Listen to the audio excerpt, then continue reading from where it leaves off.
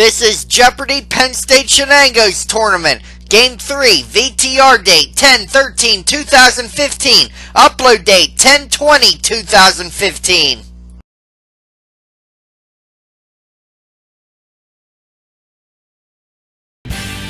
From Cravings in beautiful downtown Sharon, this is Penn State Shenango's Jeopardy Tournament. Here are the 3 contestants for this match. A retired CEO, Jack Laeng. A co-manager at Cravings, Julie Byer. And a student at Sharpsville High School, Connor Edwards.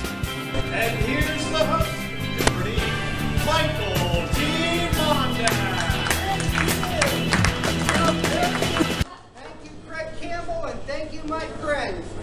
Welcome one and all to the last of our qualifying round matches in Penn State Shenango's tournament, coming to you live from Cravings Creamery and Cafe in beautiful downtown Sharon.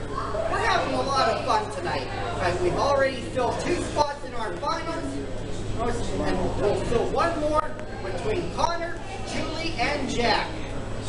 So good luck to all 3 of you. And now I ask you all to sign in and register with the game system.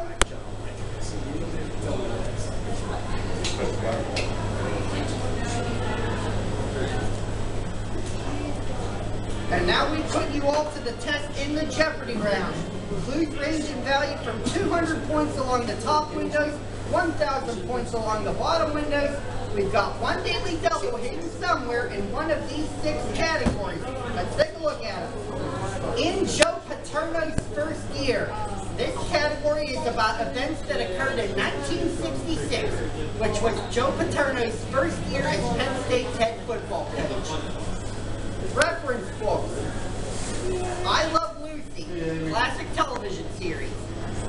Animal quotes, foreign words and phrases, and finally, one of my favorites, stupid answers.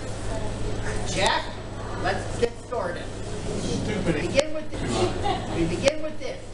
A doctor scrubs in for surgery wearing these. Connor, form a question. Correct, you draw first blood. It's the 3rd largest city in Kansas. Jack. What is Topeka? No. Connor. Yes, these are stupid answers, Jack.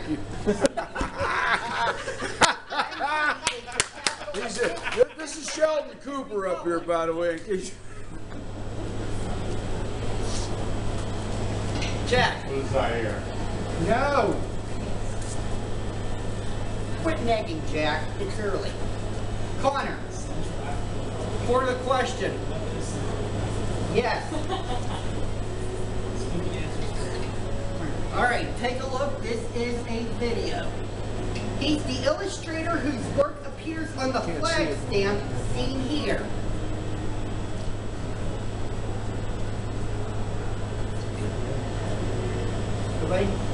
Who is James Montgomery Flagg? Back to you, Connor. In 2015, Whistling Straits in Wisconsin hosted this PGA Championship.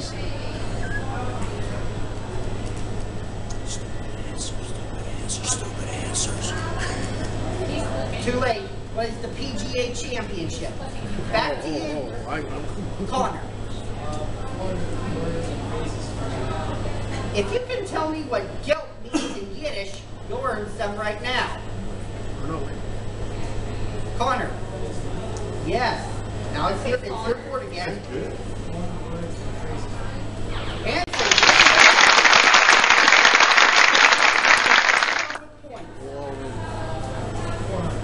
Alright, for 1,800 if you're right, foreign words and phrases is your category. Here's your daily double, Connor.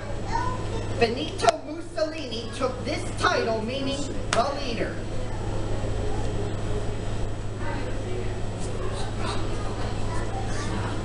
Alright, too late, Il Duce. Alright, you're down to 1,000, but it's still early in the game. Pick again. French for false step, it's another way of saying blunder or gaffe.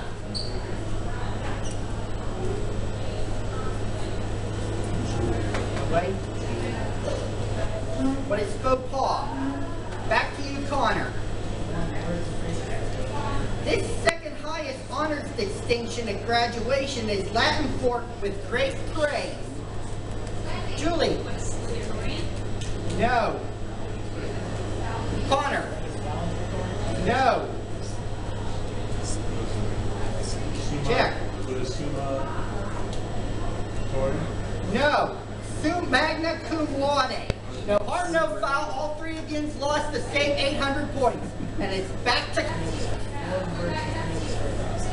Referring to the sacred book of Hinduism, Veda means knowledge in this classical language. Connor. It no good. Jack. Was Sanskrit. Yes. Get out of that minus. It's your board. Joe Potter's first year. In Joe Paterno's first year, Secretary of State Russ visited this capital to assure South Vietnam we wouldn't sell it out.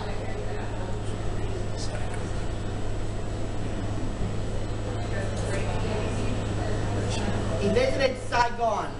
Back to you, Jack. 400. Good. On December 18th, this Dr. Seuss animated classic aired for the first time. Connor. No.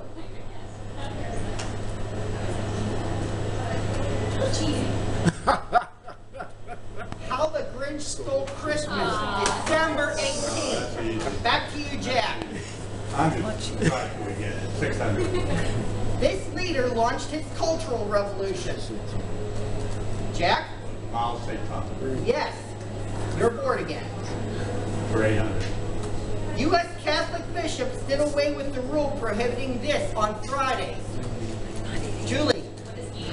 Yes, and you're out of the hole. You're bored. Let's do I Love Lucy for 200. The answer is, in the pilot, Desi and Lucy played and this Lopez and this landlord couple was nowhere to be found.